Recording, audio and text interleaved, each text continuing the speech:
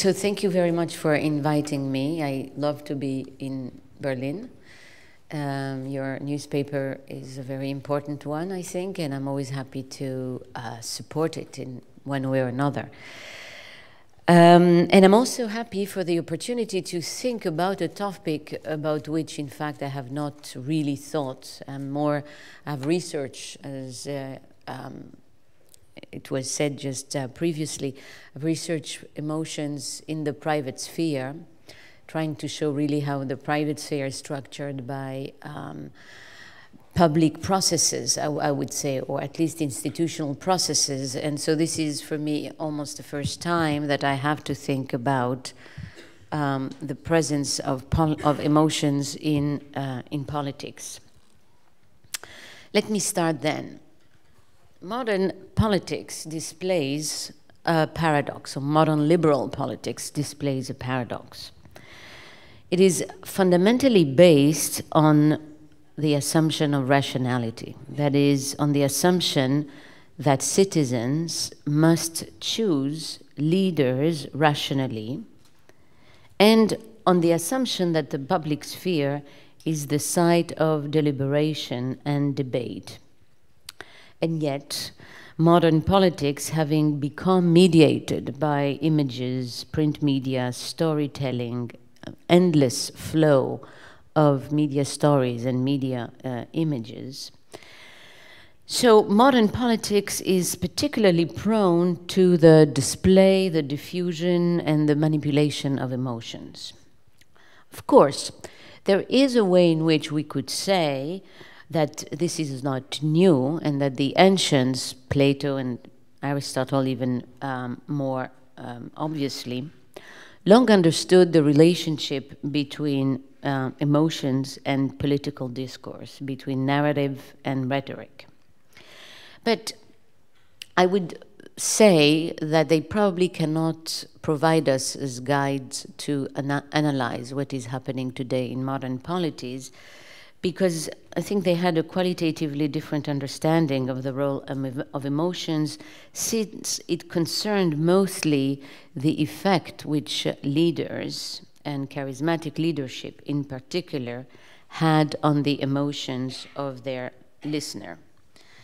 Their view of emotions was that it constituted a kind of manipulation, of effective manipulation of the speech of the orator, of the leader. Whereas I think that emotions, as I'm going now to explain, in fact, I think that emotions in contemporary politics should be understood in structural terms, and we should really invent, this is what social sciences do, they try to map out the reality of what we do with new concepts that we do not necessarily have in everyday and ordinary language. So what I'm saying is that I am not saying that emotions are irrelevant to modern politics, but I'm saying that the emotions of the politics of liberal polities demand maybe a qualitatively different analysis of the process involved than the one usually used in the analysis of rhetoric. So just to give a very trivial example, the use of images of modern politics surely changes something to the formation of political opinions and attitudes, and most crucially to the process by which emotions are diffused, not only how I acquire emotions, but also to the process of contagion of emotions inside the social body.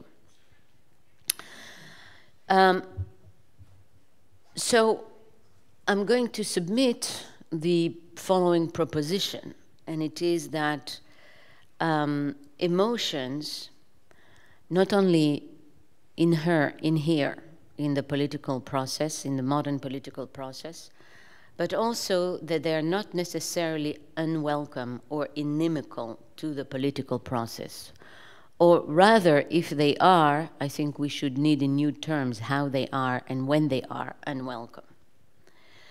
So emotions inhere in the political process and are even sometimes, and we need to start with that proposition, they're sometimes even beneficial to it. What do I mean? Let me take a very famous research by the neuropsychologist Antonio Damasio, who has showed that deliberative rationality, that is the very kind of rationality that is involved in decision-making, must be, in order to be functional and to be really rational, must be informed by emotions, because only through emotions can you form an attitude, an emotional attitude towards objects. That is, only through emotions can you hierarchize your preferences and figure out what is most urgent, what is most important to you. And it would seem that this would be crucial for the process, for example, of voting or forming a political emotion.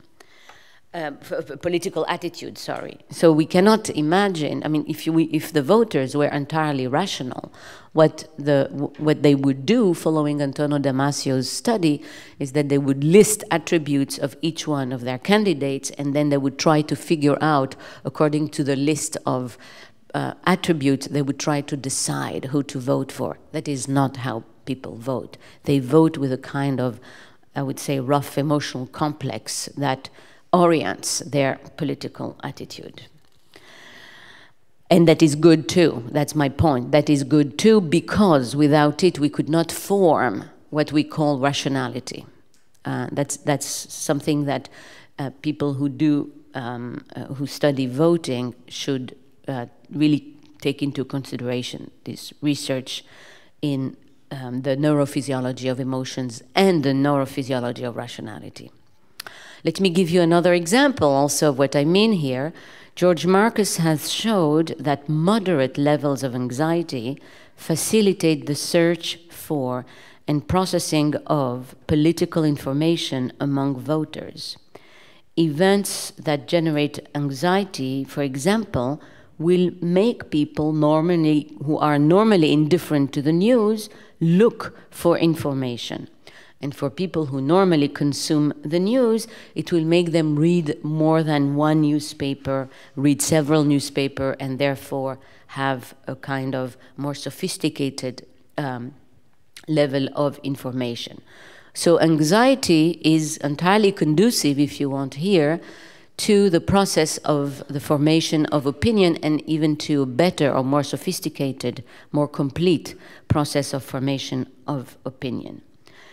So this, again, simply suggests that the traditional view that we should separate emotion and rational opinion making is simply not true, in my opinion.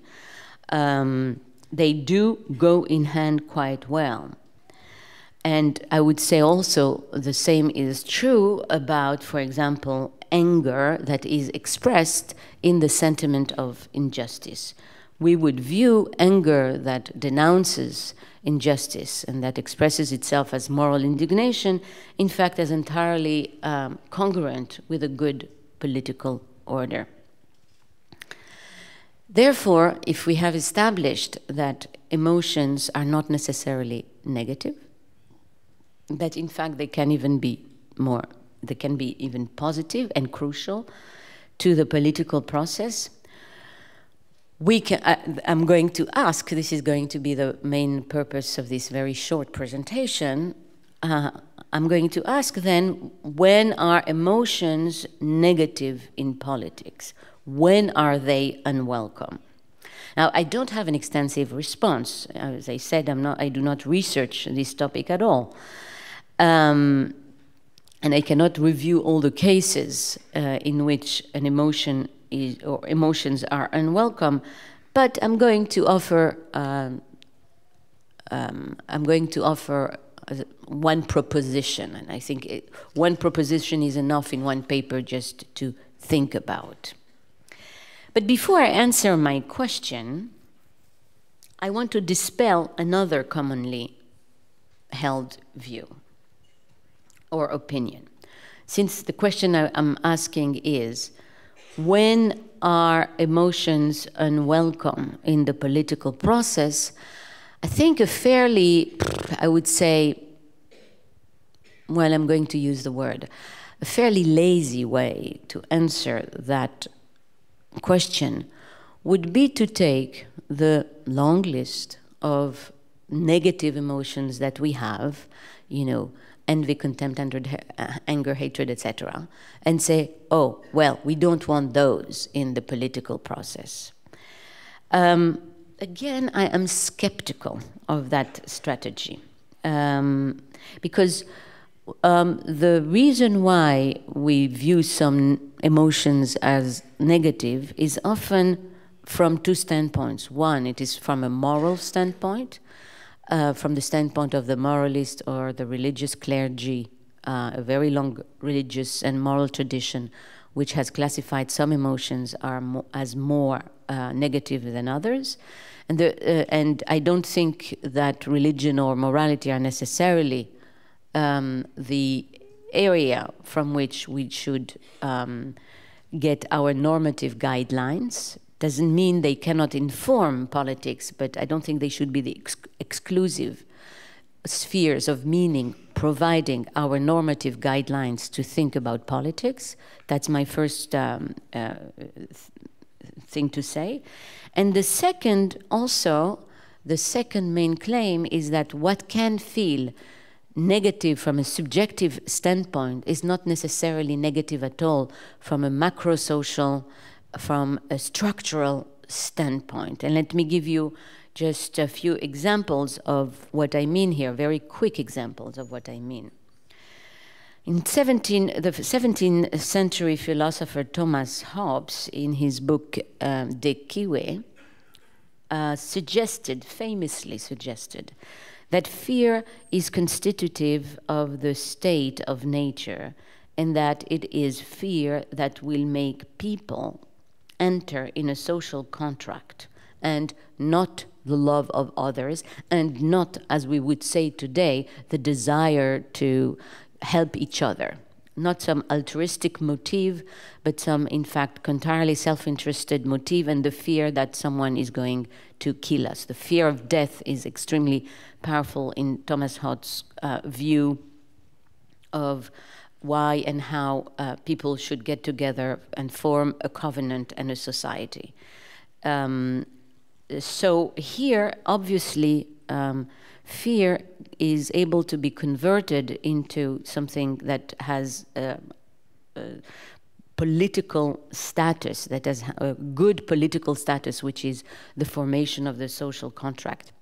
To take an even clearer and famous, again, another famous example of what I mean here, in the 18th century, Bernard de Manville, in his famous Fable of the Bees, argued that greed and envy could generate positive social goods such as commerce and exchange, and that these negative emotions, which were certainly condemned by the Christian Church, greed and envy, were converted, in fact, into socially useful emotions because they encouraged, if you want, economic activity. They encouraged consumption and then encouraged production and work.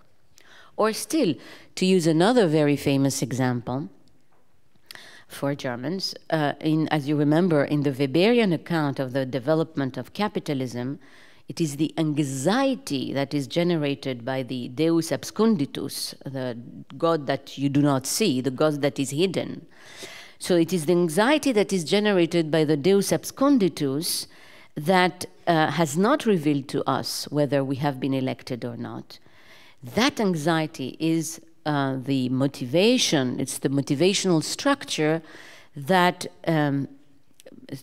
brought a big macro change in Europe, such as making labor into a worthy activity, into a morally worthy activity. You remember this is the question that Weber asks, how it is that an activity such as labor, which is viewed entirely as contemptible, becomes actually a morally worthy activity. And what does that is the anxiety that is produced by the Protestant theology of the Deus absconditus. So, so my point is clear here, and this is really, I would say, theoretically, this should be my main point. we should really make a distinction between individual and the structural analysis of emotions in politics. And without that, I think we will not be able to move very far. What do I mean then by structural? This is what I want to I want to describe briefly before I move to the ends, to answering the question I asked. So again, given that I'm not a specialist, I have separated three possibilities of a structural analysis of emotions. There could be more, but I think these three seem to be quite important. So even if there are more, I'm happy to stay with them. One level of a structural analysis or structural existence of emotions would be a level that I would call which would be the aggregation of many individual emotions, such as, for example, take the example of the collective anger, which ends in demonstrations, mass protests, social movements, social revolutions, etc. So these movements are often the result of an individual emotion, which you have many people having emotions, and I would say all kinds of emotions. Some, it could be anger, but not only, it could be disappointment, it could be hatred, it could be many different people have different kinds of emotions, which we could label broadly under a broad label of opposition to or dissatisfaction with or something like that. These emotions are in turn what sociologists say is that they are framed by elite groups, such as political leaders, head of social movements, journalists, elite groups, which then frame those emotions and transform them into a coherent social movement. So think, for example, of the French Revolution, of the role of the bourgeoisie and the intellectuals in framing, in providing what sociologists call a cultural framing for social discontent. The framing effect of elites, of newspapers, of intellectuals enable us to speak about structural emotions that are located at the societal level and that are the aggregate effects of many individual wills and emotions, and that feed back into society. So that's the first level of a structural existence of emotions in politics. The second level is located at what Raymond Williams, the great literary theorist, British literary theorist, called structures of feeling, which designate two opposite phenomena. Feelings points to, first, when we say structure of feeling, it points to a kind of experience that is inchoate, that defines who we are without being able to just say, what is this who we are? And yet the notion of structure also suggests that this level of experience has an underlying pattern that is systematic rather than haphazard. So think, for example, of fear. I'm going to go back to this example. Think of fear as an underlying structure of feeling of liberal polities after 9/11. Especially after the US. This is a kind of, I would say, free-floating climate, a general atmosphere, a feeling that exists in between media stories and in between our relationship to our political representatives. It is an affective register that is underlined and produced by media images, stories, international relations, policy measures by the state, etc. So I think here we can speak of emotional moods, climates, or affective registers, whatever terminology you want to use, which are created by media images, by media stories that are relayed by politicians and by policy making, which may or may not be related to one single event, but which then settle in a society. they crystallize and they settle in the society. I think that 9/11 is a good example. We could speak also of the Cold War as being a very good example of that structure of feeling in which fear, and the fear of communism and the fear of the Soviets, was really structural to the American political psyche. But we can speak also of a climate, certainly this is relevant in Europe, we can also speak of a climate of hope or despair. So I would say there are dominant affective registers in the political vocabulary of a country. So an affective register, I would say, is more diffuse and more enduring than very precise emotions that can be short-lived. And I think that Dominique Moisy, who wrote a famous book on the geography of emotions, trying to characterize the world with dominant emotions, so his thesis that American culture and the culture of the Middle East differ profoundly because one is a culture of fear and the other one is a culture of humiliation. I think that what he's really telling us is that there are different affective registers in each one of these societies. And the third structural level of emotions in politics is what I would say the emotions that are produced by the strongest actor in liberal polities, namely the state, which initiates actions and events that have an emotional meaning and emotional effects on the citizens. We can think, for example, of what I would call policies of hope, as when the American federal government gave hundreds of millions of dollars to save the mega insurance company AIG from collapsing. That was not only an economic measure, but also an emotional measure. We can think also of the politics of memorialization, which is organized around such feelings as grief or guilt or forgiveness, politics of memory, which is initiated by the state.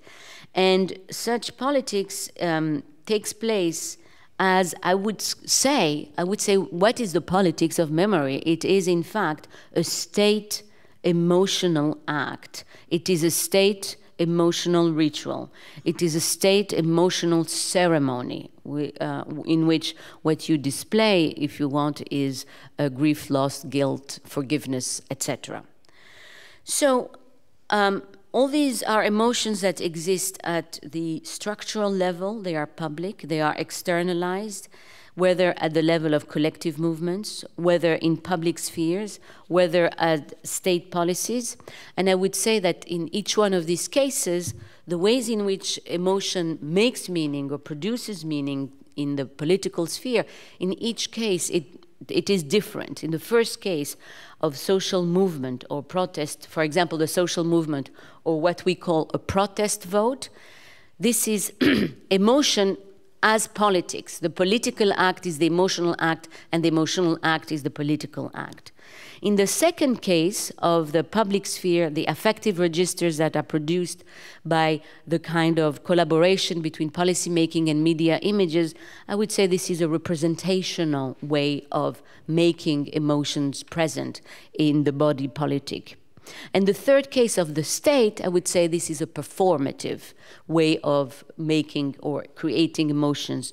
That performative means that when a state say, I officially apologize to the Armenian population, to the Jewish population, to the Palestinian population, the state is actually creating an emotion simply by saying it. And this is possible because the state is the strongest actor. It has the possibility of doing these emotional performative acts.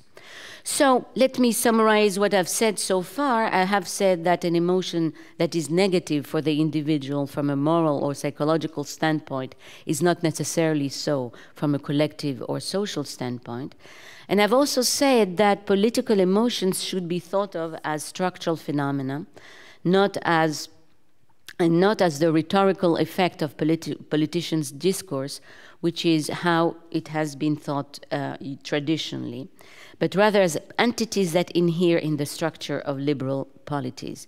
To that extent, there is no way to long for a rational emotionless political sphere. I think this is something that derives quite clearly from what I say.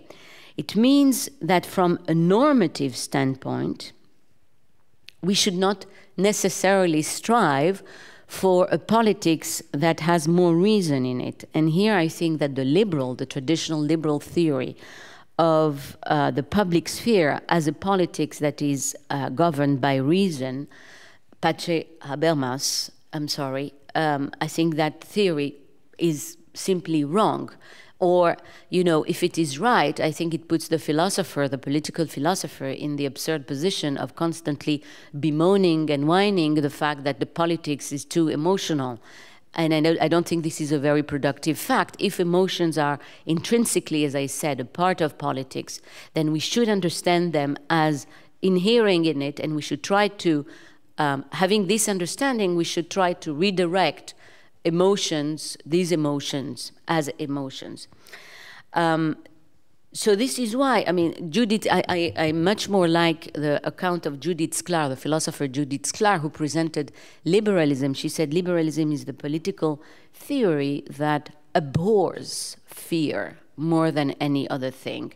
And what she meant by that is that in the 17th century, when people had been persecuted, and when there had been wars of religion, there is this search, this collective search in Europe for a new political order in which people would not fear the people who govern them. And liberal polity is really an answer to that. It is about creating a framework in which no one is afraid. In that sense, so Judith Sklar, I think, put really an emotion, the lack of fear, into the heart of liberalism. And I think this is more convincing. And Martha Nussbaum's recent book on political emotions is also important and follows, in fact, that strand, because she also offers a model of the good polity as based on emotions and not on reason. She continues Sklar's intuition about the emotional condition of liberalism, namely saying that what is at the heart of liberalism is a certain emotional condition. But, I mean, I frankly didn't find that Martha Nussbaum's response was very satisfactory. She thinks that we should put compassion and love at the center of liberal polities. And I don't know, I just didn't find it very interesting. I don't find it personally extremely interesting, to tell you the truth. So if that is the case, let me ask again how we are then to criticize normatively the use of emotions in politics. If emotions per se are not a problem, if negative emotions cannot always predict a negative societal outcome, then how shall we criticize emotions? I just have one suggestion, not more, again, because this is not my topic. I'm going to say that when an emotion covers, hides a self-interest, a collective self-interest, when it is used to cover a self-interest, and when that emotion blocks discussion and public debate and political participation, it is actually a very negative emotion. I tried to think of what kind of emotion would qualify, would respond to these criteria I just defined. And for me, the emotion that is most dangerous, I would say, to the political process today, certainly viewed from Israel, and I'll say a few words about it right now, is the emotion of fear. The emotion of fear. So I'll just conclude. I have another 5 minutes as a conclusion, 7 minutes to conclude by reflecting. I would like to reflect on fear and its highly negative role, in my opinion, in politics. Thomas Hobbes, the author of the Leviathan, famously declared that when he was born, his mother gave birth to two twins, him and fear, which may, you know, it's interesting because he then went on to become the philosopher of fear. And we may wonder, similarly, if Netanyahu's regime was not also born as a Hobbesian twin. as a kind of very particular view of Jewish history, and as a regime based on fear. That's why I would call Netanyahu really a regime where what characterizes that regime is the constant invocation of fear. So we usually think, it's interesting, as Judith Sklar, like Judith Sklar, we usually think of fear as being the prerogative of, rogue regimes, pre-modern regimes, abusive regimes, terror regimes, anything that's not democratic and that is bad, elicits fear. And it elicits fear from the rulers to the governees. But I think that what we are witnessing is that fear is becoming more and more democratic. That is a dominant feeling in democracies as well. And it is an emotion that is manipulated by political elites in order, I would say simply, quite often in order to justify foreign policy. As a political emotion, fear is theatrical. In regimes of terror, this is obvious because there are show trials, we burn books in public, we set up public executions, and we spread terror to intimidate what we designate as our internal enemies. This is what characterizes a terror regime. It's the theatralization of fear. In democracies which were based on the absence of fear, I think we're witnessing increasingly a new type of fear, in which fear is present. It might be a bit less theatrical, although it is also sometimes theatrical, see Daesh, the Islamic State. And it spreads often in a less centralized way. It is provoked by often what we view as our outer enemies, not our inner enemies. And it is conveyed often more indirectly through the televised spectacle of the news. So during the Cold War, or when we look at images of terror attacks, 9/11, the Islamic State, all of that create disgust, panic, fear. And what they do is that they reinforce a kind of solidarity within democracies. Such fears can have a deep impact on the politics of democracies. For example, a poll that was taken after 9/11 in the USA showed that a majority of those polled had become more conservative, thus suggesting a direct link between fear and conservative political orientation. Another poll taken in 2004 in the USA showed a strong connection between thinking that civil liberties can be suspended for security purposes and watching a lot of TV news, going to church, and voting Republican. Conversely, those who thought that civil liberties should not be sacrificed for security also had a more diverse source of news than TV, were more likely to be secular and more likely to vote Democrat. In other words, fear has become a part of a political ecology in which journalists who are hungry for very graphic images with high emotional impact. We have here the journalists who are looking for something that suits their professional ethos. We have political and economic elites invested in security.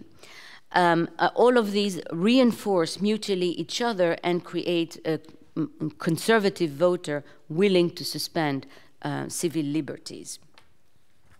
So we may wonder, and this is my conclusion now, we may wonder why is fear so powerful a political instrument? Of course, it gives intense, immediate political benefits. Why? I want to ask, why is fear so powerful, actually? Well, I'm going to offer 3 answers. Fear, far more than anger, justifies the aggressiveness and violence that are at the heart of a certain view of international relations. In other words, today, I think that going to war out of sheer anger or sheer self-interest is more problematic than if you did it out of fear because of the moral language in which foreign policy is shrouded. That is, it is easier to justify military aggressiveness or domination by invoking fear rather than by proudly claiming to be a bully. And I think this would be relevant to some of the decisions that the United States have made in the last decade, 2 decades or so. That's one. Fear is more compatible with our moral views of international relations than anger or self-interest. 2, fear overrides not only thinking, but most importantly, all other emotions. As evolutionary biologists suggest, fear is the emotion of pure survival. It helps us flee or fight. Fear invades the psyche and overrides all other emotional reactions. So if fear is well manipulated in the public sphere, it is the emotion that will win all other emotions, such as the desire to improve my life, the compassion for the distress of others, a sense of shame at my leader's embarrassing mistakes, etc. The desire for survival will always trump all other desires. This was exactly what Thomas Hobbes said. It will always trump all others. Fear then is likely to become dominant in order to override other emotional claims of the kind I just mentioned, such as the desire for happiness or compassion for others. It is the trump card of any political game. And finally, fear demands immediate action rather than a vision of the future or a long-term strategy. Fear is the emotion of the here and now. It is the emotion of not only those who lack a vision, but those who, by temperament, for example, Bush, want to go in now and do something about it. And that is required in fear. So Judith Sklar was right. A liberal polity abhors fear. She spoke about the fear that divided the leaders, the rulers, from the subjects. But we may wonder if we should not now, if we're not the witnesses of a fear she did not see. She passed away 20 years ago. She did not see, which is the fear that creates solidarity vis-à-vis enemies, some of which are real, some of which are, if not imagined, at least used too often, too easily to suspend human and civil rights. And I think fear should be particularly feared because it creates either aggressiveness, fight, or apathy, flight, and is not compatible. I think it is the emotion that is truly not compatible with democratic policies. Therefore, if we want to maintain liberal and democratic polities, what really we should fear is fear itself. Thank you.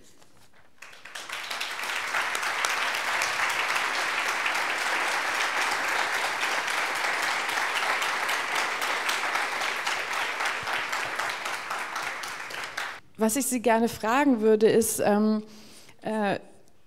das, was Sie formulieren, wie kann man sowas sozusagen populär machen? Ist nicht das Problem des politischen Alltags, der Politik, dass genauso nicht gedacht wird, dass so gedacht wird, die Politik ist eine rationale Angelegenheit, die Emotionen sollen draußen bleiben und dass es dann gewissermaßen wie in der Dialektik der Aufklärung sich Gefühle anstauen, weil sie draußen bleiben sollen und sich irgendwann aber Bahn brechen. Dass das aber das eigentliche Problem ist, also in europäischen Gesellschaften, wo man sehr viel zum Beispiel auch mit Ressentiment, mit den sogenannten, haben Sie sicher davon gehört, Wutbürgern zu tun hat, dass man diese angestauten Gefühle hat, die vielleicht gerade daher rühren, dass Emotion eben ausgeschlossen wird aus dem politischen Diskurs. Was würden Sie sagen? You're asking me how should we reintegrate emotions in politics? Well, first of all, I don't know.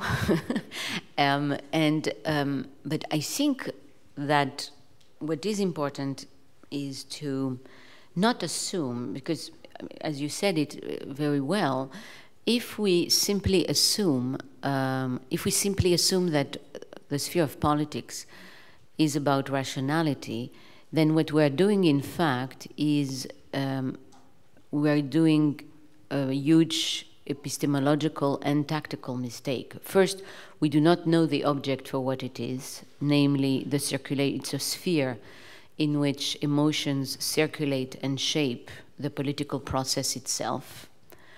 And then what I think we do is then try to convince voters. No, and then, two things. Then, I think that if we deny the importance of emotions,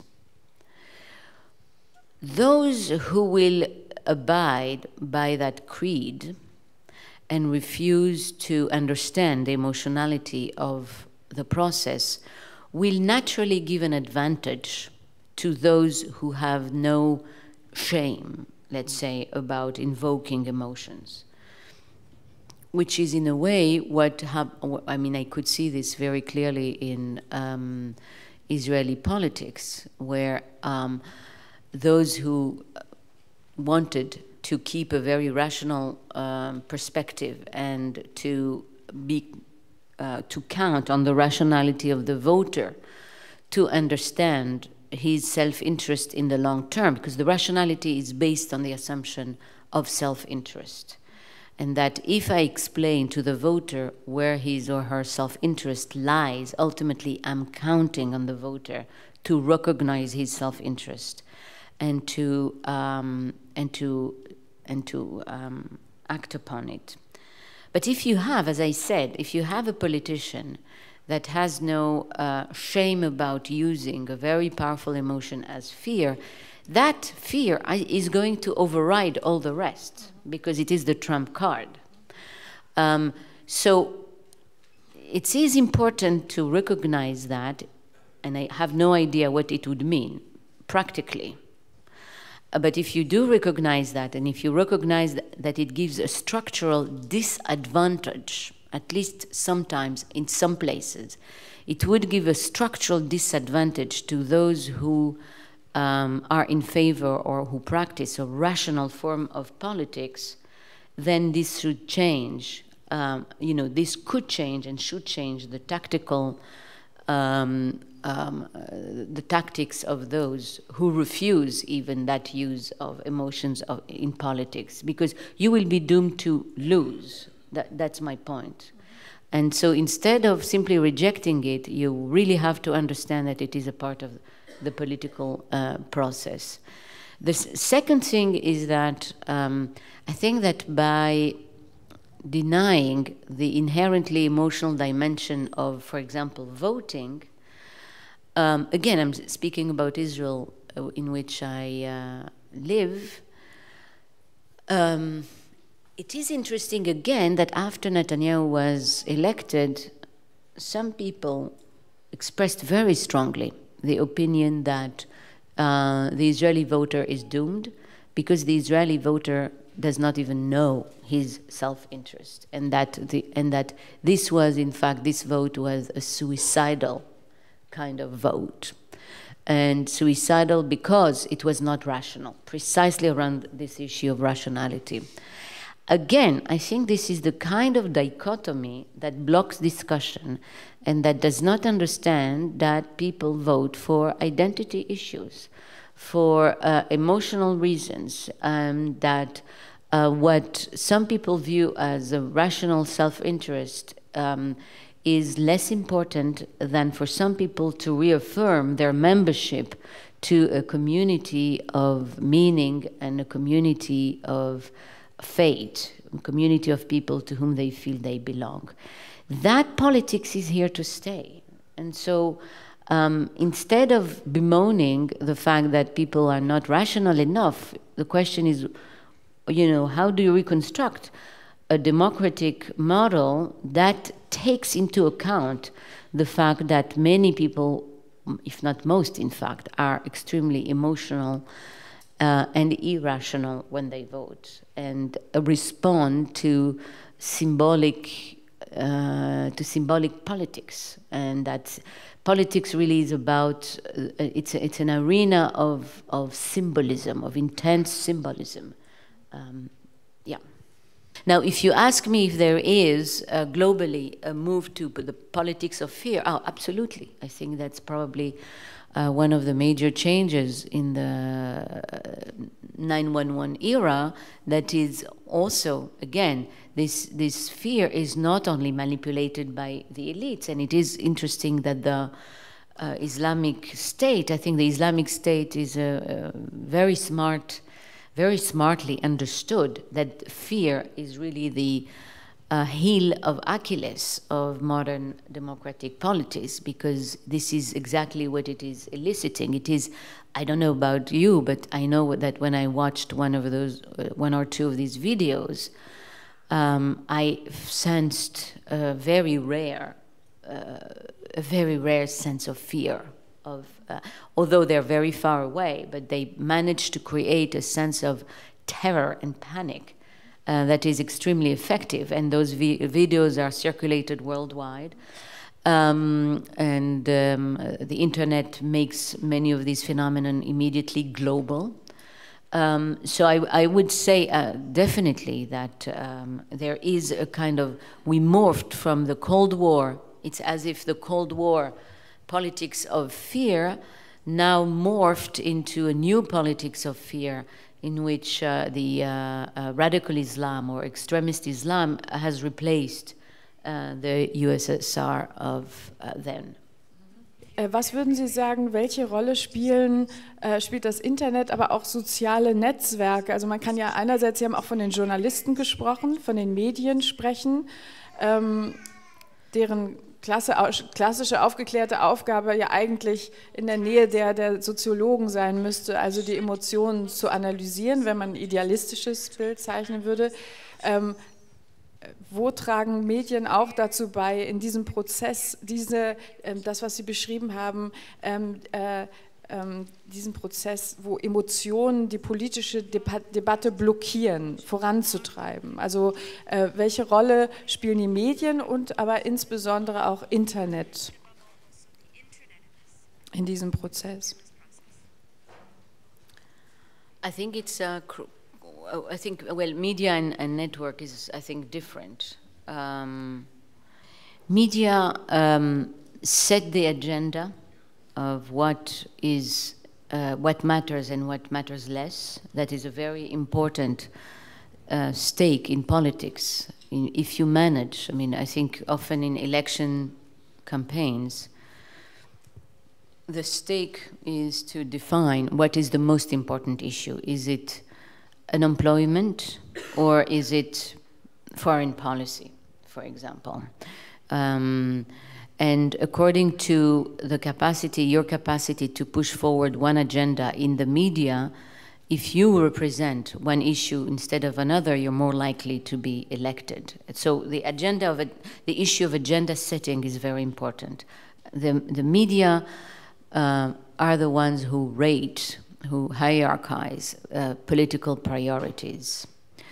And then I think that media also frame issues. They will frame emotions, and they will interpret them. They will provide stories around certain emotions. They will provide some, so for example, compassion. Think of compassion, that has become really a crucial emotion to modern liberal polities. Compassion is created almost only by the media, by the spectacle of distant suffering, by the fact that we see others that are far away from us and who suffer. If it is a disaster or if it is a civil war, media will create both the story and the emotion. This is what they do.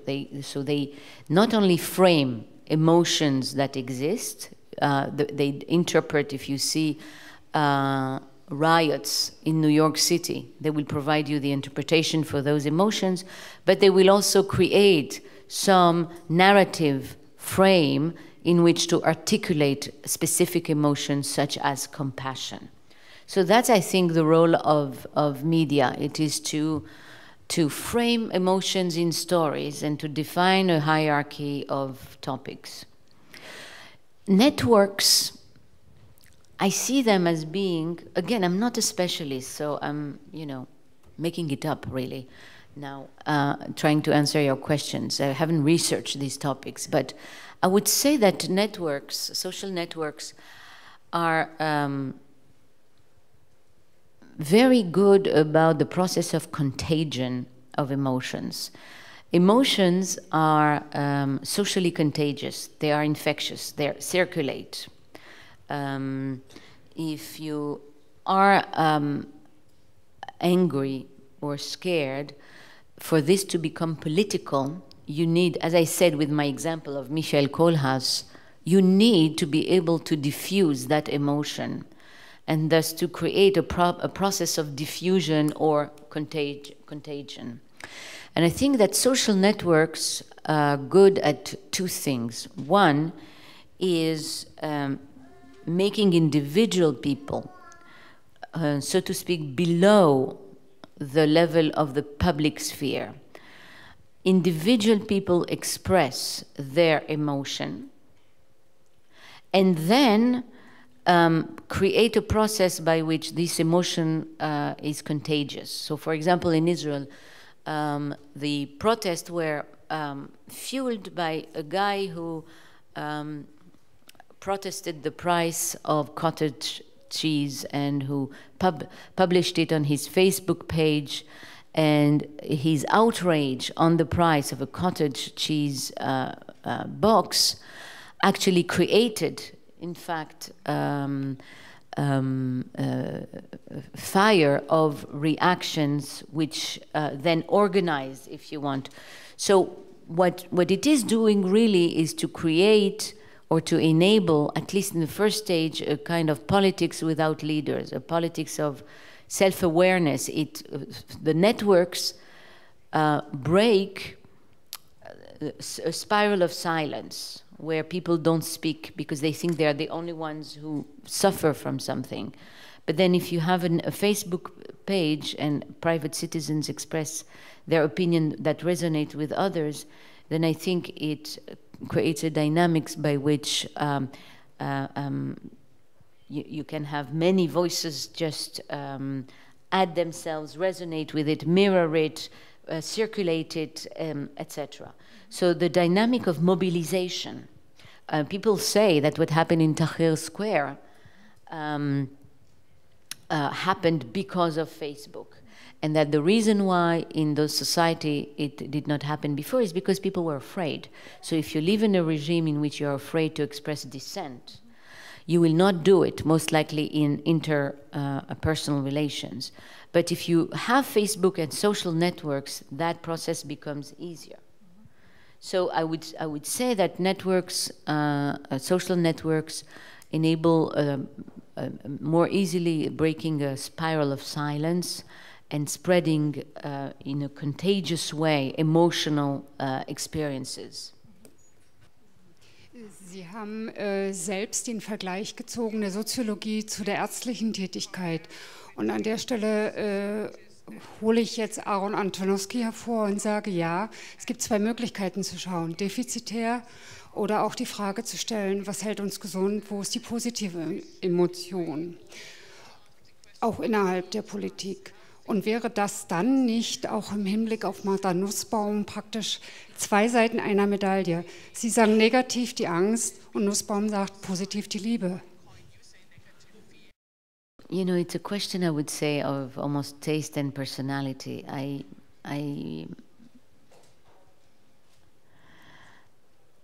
don't believe in Nussbaum's recipe to encourage the love of, for example, the country. I don't think those positive emotions, no, let me put it this way. I think those positive emotions can be thought about or integrated or encouraged once we know what to do with the more difficult or problematic ones. And I think, so it could be what you're saying, it could be that you're saying, well, if we gave those unemployed young people some positive emotions, maybe they would be less negative. But many of them have positive emotions. You know, loyalty to a religious tradition is a positive emotion.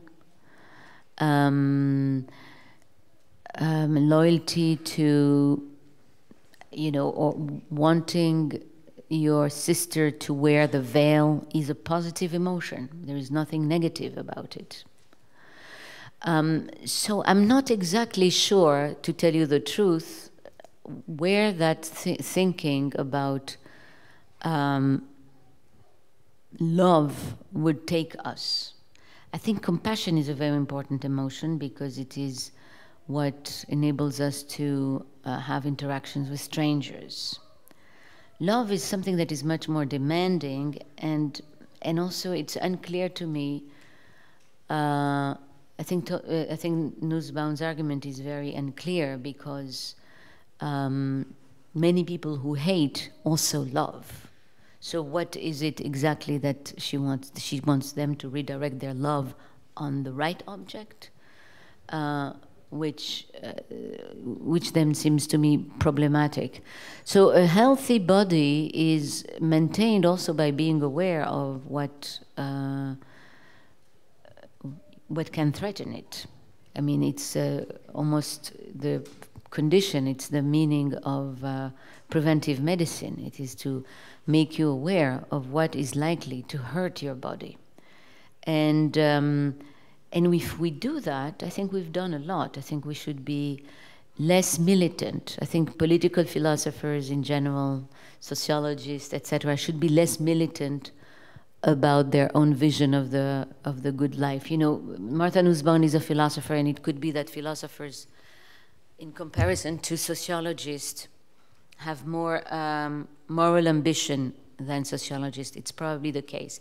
So I confess I have less moral ambition than Martha Nussbaum. And I have less moral ambition. So it means I am perfectly happy if I have managed to locate something that is dangerous, something that threatens the health of the body, and understand it as opposed to condemn it. Simply understand it. That is my only ambition.